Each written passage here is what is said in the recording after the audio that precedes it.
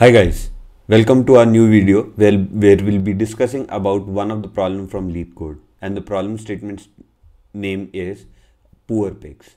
The difficulty level for this question is hard. Now let's first understand the question and the problem constraints given to us. Then we'll try to develop an intuition and slowly and gradually reach to a point that gives us the best optimized solution for this. Now, the problem statement over here states that you have been given a fixed number of buckets and there is exactly one bucket which contains poison. So there is only one bucket which will contain poison in it. Now, to figure out which one is poisonous, you have to feed it to some pigs, because you cannot do a human testing definitely for a poison death. So so we'll choose pigs to feed this liquid to, and we can figure out which pig dies, and according to which we will understand which bucket has the poison in it. Now, to feed pigs, we have few conditions, or we have few steps how to feed pigs. So you can choose any number of pigs. Okay. Now, for each pig that you choose to feed, it can consume any number of buckets at a single point in time. So that means you can ask a pig to consume even 100 bucket of liquid and it will take no time. So let's ignore the point that it will take some time to consume the liquid as well. So you can also ask the pigs to consume more than one bucket of liquid. Now you have to wait for certain minutes for that poison to start showing its reaction. Now you have total in all a fixed amount of time to test all the buckets that are available to you. You cannot keep testing it with one pig, or let's say very less number of pigs, and do it for a long duration, but you have been given a set time in which you have to finish the testing and come up with the result. And the poison takes a certain amount to show its response. That means that the pig will die in certain amount of time. So you have to figure out that what is the minimum number of pigs that are required to find the bucket that is poisonous. Okay. Now when you ask a pig to consume a liquid, you cannot ask another pig to consume a bucket. You have to wait for some time for that particular minimum time to die, so that at least you know that if this bucket was poisonous or not. Okay, so that's the whole question. Now the constraint that have been given to you is stating that the number of buckets can vary from 1 to 1000. You can have maximum 1000 buckets from 1. So minimum is 1, maximum is 1000, and the time to die would be lesser than the time to test, definitely, because if let's say you have 10 minutes of the time to die, that means 10 minutes it will take to show the reaction, and you can only give the result, you have only 5 minutes to test this theory. You cannot do it, because at least for one pig to consume and show result, it will take minimum of 10 minutes.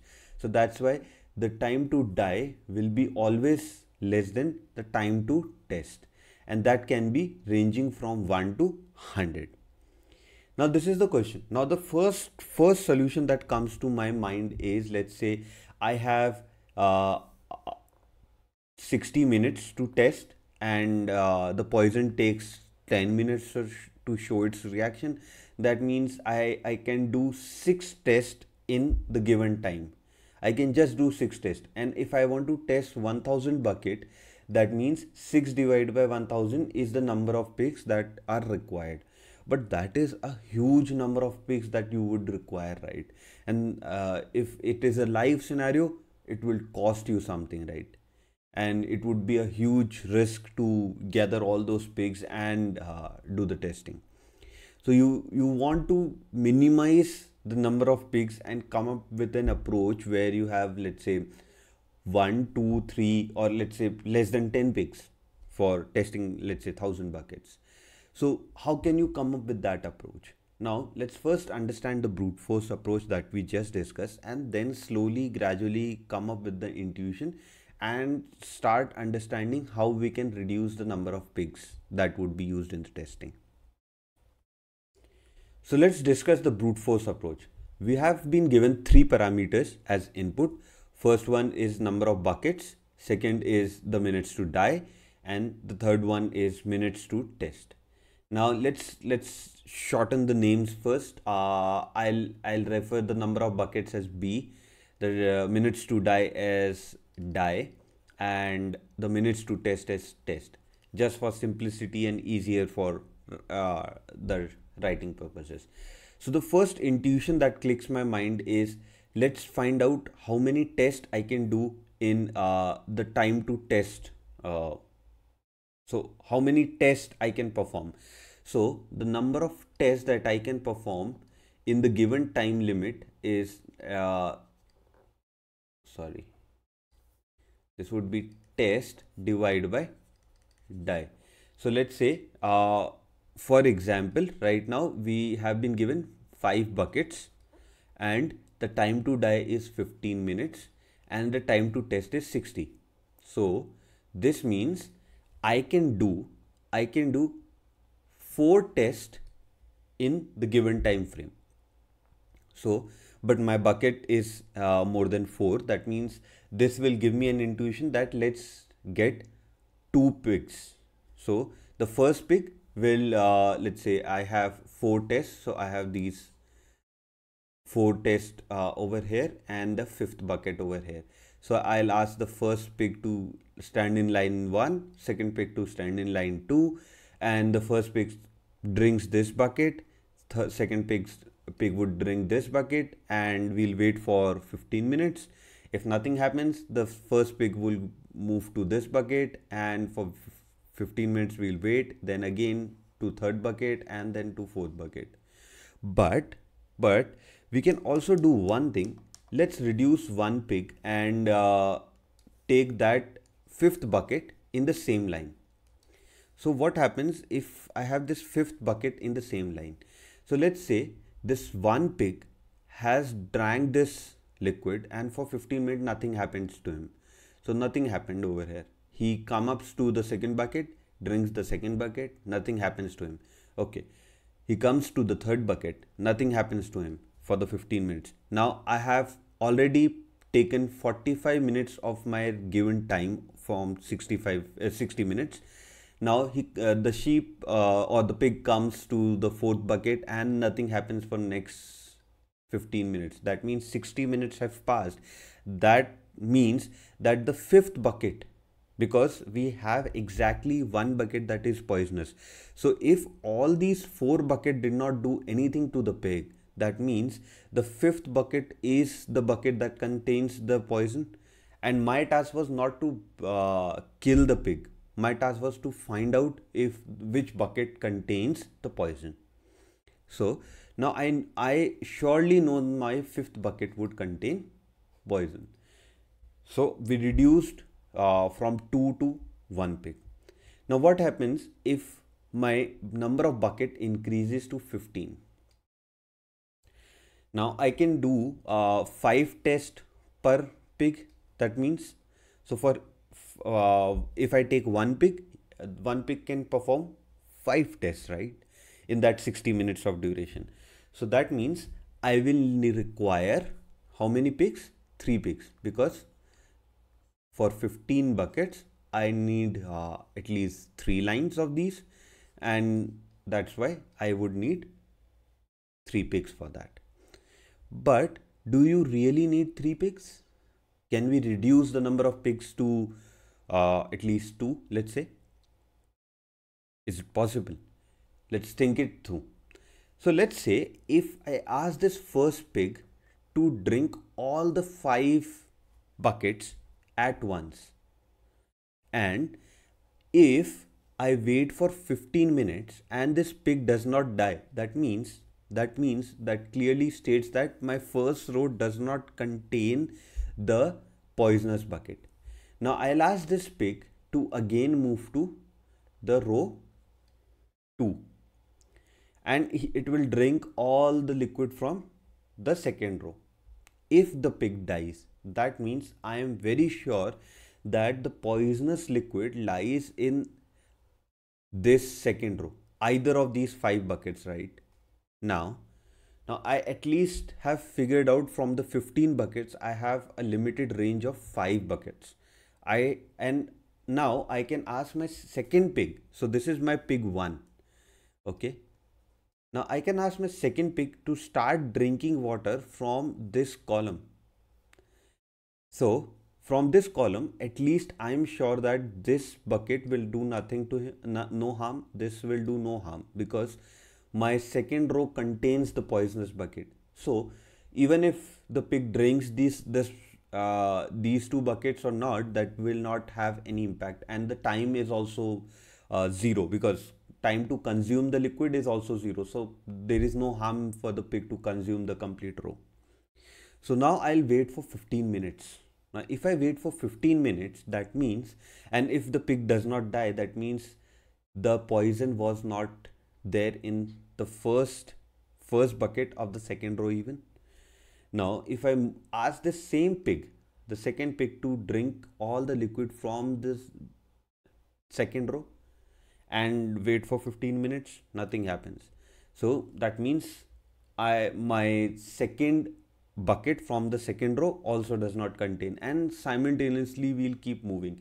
And even if till this 4th bucket the pig does not die, the second pig does not die, that means definitely this is my poisonous liquid, because I know that the first pig died drinking the water from the second row. So, and my second pig did not die drinking the water till the 4th column. That means the 5th column of the second row contains the poisonous liquid. So now from 3 pigs I have reduced to 2 pigs. Now let's increase the number of bucket. Now let's increase the number of buckets from 15 to 20. Now why I am moving in the fashion of 5 only? Because we can perform 5 tests per cycle, right? Because this division was resulting in 4, that means 5 tests can be done. So that's why I'm moving ahead with multiple of 5, but you can also take this as 19 or 16, anything after 15. So that won't impact the logic. So now let's take another row. So this is my 4th row, which contains again 5 buckets. Now again with the sheep 1, I would ask to drink from the first row, wait for 15 minutes, and simultaneously my second sheep is also drinking from the columns. So the sheep second has drank the column 1 at the same time, and we are waiting for 15 minutes, and we are just hoping that they either die or they don't die. If they die, we will be sure that this is my poisonous liquid, but if they don't die, we'll continue our test for another set. So let's say I had 20 buckets, and the sheep 1 died drinking the water from the row 3. So that means my poison is in row 3, and the second sheep dies drinking the water from the column 3. So that means this is my poisonous liquid. So we need only 2 sheeps even if we have 20 buckets. Now even if I have 25 buckets, I'll require again same number of sheeps. So if my buckets is less than 25, and greater than 5, I would require only 2 sheeps. But if it was less than 5, definitely 1 sheep was required to test 5 buckets. Now this is the intuition that I was talking about. Now what intuition I have got is that I have a test set of time to test divided by time to die, this whole plus 1. This would be my test set, and the powers of this test set is the number of sheeps that would be number of pigs that would be required. Over here we had this as 5, right? So if the number was in range of 5 to the power 2, that means we need 2 sheeps. If the number of buckets is in the range of 5 to the power 1, that means we require 1 sheep. So that means any number of bucket ranging from 1 to 5, we require only 1 sheep. If the bucket ranges from 6 to 25, anything from 6 to 25, we need 2 sheep. If my number of bucket ranges from 26 to 125, I would require 3 sheep. How we come up with this that we require only 3 sheep for now? So what I would say is, let's arrange this 125. Let's say you have 120 or 125. Let's take the upper limit. Let's arrange these 125 buckets in 3 dimension. So this is my 3 dimension. So I will have 5 as the length. So 5 buckets in the length, 5 buckets in the height, and 5 buckets in the depth. So on x-axis I have 5 buckets, on y-axis I have 5 buckets, and on z-axis again I have 5 buckets. So I've arranged the liquid buckets in the 3-dimensional space, and each sheep is responsible to figure out the row actually the row which is culprit for it dying, right? So if it is 3 dimension, if sheep 1, let's us find the row on the y-axis, which row would kill the sheep.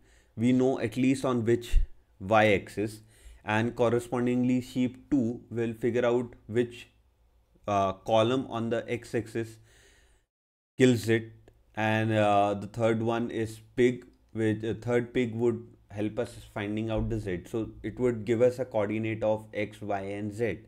So that's why we need 3 pigs to figure out the poisonous bucket for range of 26 to 125. Now for 126 to 625, we only require 4 sheep. That means this is again going to 4th dimension. So we would arrange the buckets in 4 dimension, let's say. So this is the intuition and this is the code. So this is the basic logic. So what we say is we have to figure out the power of 5, which is just less than number of buckets. So let's say you have 1000 buckets.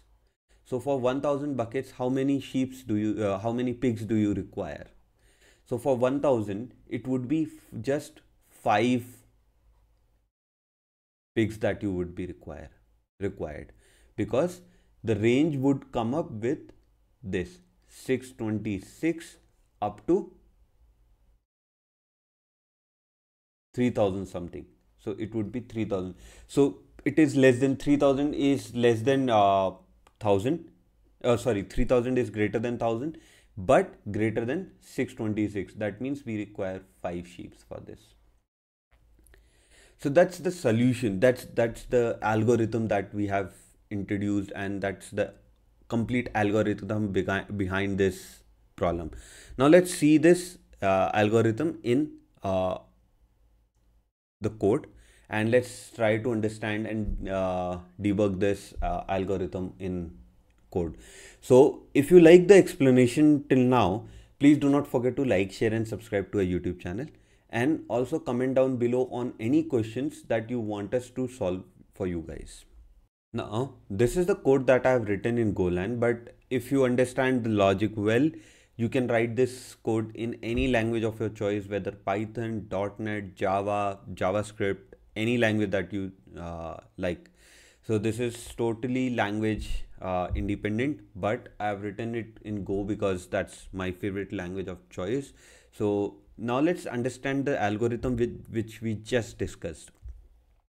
So over here, I'm trying to find the number of tests that can be performed in one cycle. So this would be minutes to test divided by minutes to die plus 1. So if you remember, it was 60 minutes I had, and 15 minutes was time to die. That was giving us 4. So 4 plus 1 was my number of tests that I can perform in the given time frame.